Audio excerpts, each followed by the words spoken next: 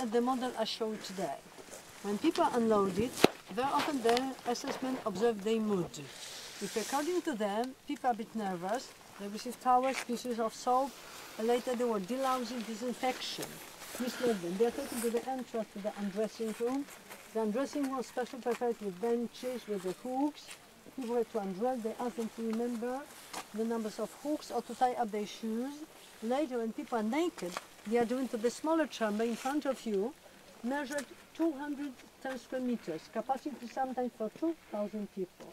Resembling a shower. The shower heads were fitted to the ceiling, but they are never connected to the water supplies. 5 years ago, our museum archaeologists found the last shower head in the ruins of number 2, 5 years ago, which is very important proof of the crime, and the ruins of the crematorium. In the crematorium number 2, Joseph Mengele prepared very modern room for carrying out post-mortem. And in one of the first transport arrived Jew from Hungary, Miklos Nysli, who was a doctor. He was educated in Breslau, and he was familiar with forensic medicine because Mengele prepared very modern room for carrying out post-mortem. Miklos Nysli was chosen by him to the right side. Later he examined him. It's ironic because Miklos Nysli, Hungarian Jew, a doctor, later trained the SS doctors. And he was taken to live in this place, in the crematorium too. Over half a year, he was one of the Sonderkommando. He had special pass. He visited number 3, 4, and 5. The prisoners survived, and that's why he wrote the book entitled "I Was Dr. Mengele's Assistant." The book testimonies. He described the life of Sonderkommando. He was one of them. And he, Joseph Mengele, and very often his pseudo-medical experiments. As I told you, one of the gas chamber of crematorium number 4 is destroyed by the Sonderkommando. There are no volunteers and no collaboration. They are chosen by accident. Shlomo Venezia, he was 21 years old. His elder brother, his friend, 2 cousins, Gabay, was taken to the right side. They are registered, they are tattooed. Only in Auschwitz the prisoners were tattooed, and they are taken to the quarantine. One of the camp, it was a kind of preparation for their future life. They had to learn their numbers in German, and they had to learn German songs. They didn't work, but they received only 1,000 calories per day. As Shlomo said, he was still hungry, 21 years old man. But one day, when 3 weeks passed, the officer came in for 80 strong, healthy people. But at first, he asked them what kind of job they're able to do. Shlomo told him that he was a barber. He knew how to cut hair, because when he was a teenager, his father was the co-owner of the barber shop in Saloniki. But his friend, who worked in the bank, told the assessment that he was a dentist. 80 strong, healthy prisoners. All of them were taken to live in isolation in the camp for the men. But later, when Jews from Hungary started their arriving, 900 Sonderkommandos lived and worked in the crematoria in the gas chambers. Shlomo Venezia worked in number 3, but very often they met friends or relatives. He arrived with his mother and younger sisters. Mother was a widow. Later he knew that mother and his sisters were killed in the gas chamber. Maybe because she was strong enough, maybe when she wasn't without the girls, yes, well, maybe. And one day, because very often they met friends or relatives, one day among people taken to the undressing room, Shlomo Venezia recognized his uncle. He was skinny, unfit for work. He also recognized Shlomo, and he asked him for help.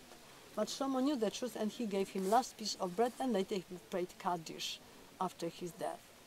900 Sonderkommandos live and work in the crematoria. The prisoners knew that they'd be probably killed, because the last trains which just arrived just were also registered. And in September 44, one day 200 of Sonderkommando were taken from this place. The assessment promised them that they'd be taken to Upper Silesia to live in one of 40 subcamps, but they only taken to Auschwitz I. They gave them vodka, but later the prisoners were killed by means of Cyclone B. But what to do with their bodies? The crematorium number 1 didn't work because it was converted into the shelter for the assessment from the hospital. The bodies of killed people were taken to this place. It was signed that they'd be next. That's why, as I told you, 4 girls, Polish Jewish girls, working in the factory, helped them. They prepared very primitive explosives. On 7th of October 44, the Sonderkommando destroyed the crematorium 4. They escaped. From number 2, the prisoner joined them. They are hidden in a barn near Auschwitz I. But the Germans set fire to the barn. After the fire, after interrogation, 425 prisoners, Sonderkommandos were killed or died, 3 SS men were killed, 11 were wounded. But it was the only armed rebellion organized in Auschwitz. Among the prisoners who were killed, died, was Polish Jew Zaumen Gradowski. He wrote a diary. And in Yiddish, the part of diary was found, the part no. And in his diary, in the first page, he wrote, "Dear readers, check every piece of ground to find the evidence." Also his diary, it was the evidence, yes, so that's why. Maybe in the future the next part of diary be found, yes. And it was autumn 44, the Red Army was near and the camp authorities decided not to be number 4. Moreover, the Germans decided to dismantle the crematoria and all useful metal parts were taken to Mauthausen, Gross-Rosen concentration camps. They also ordered to drill holes for dynamite, but 2, 3 and 5 were blew up in the last days before the liberation. This one in a week. Before, number 5 in a day. 27th of January 45, the day of liberation, but 9 days earlier, the last roll call appel was organized. 58,000 prisoners, 58,000 people are divided in 2 groups. One group went on foot to Gliwice, 80 kilometers far, the other group to Włodzisław, 60 kilometers far.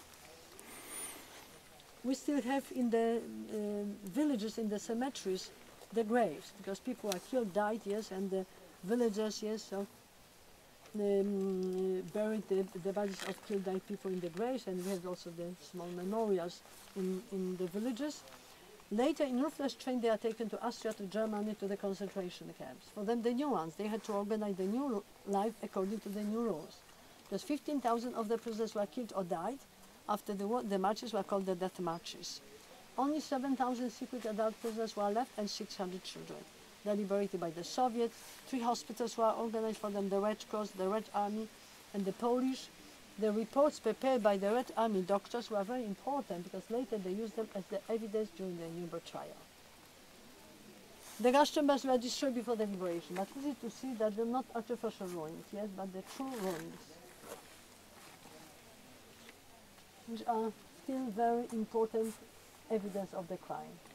And how to deny the undressing room, the gas chamber, the crematorium. The undressing room, as you can do, a very huge building, yes, special design with the basement, the gas chamber and the undressing room was in the basement. That's why the special lift was prepared to help to transport bodies to the crematorium, yes.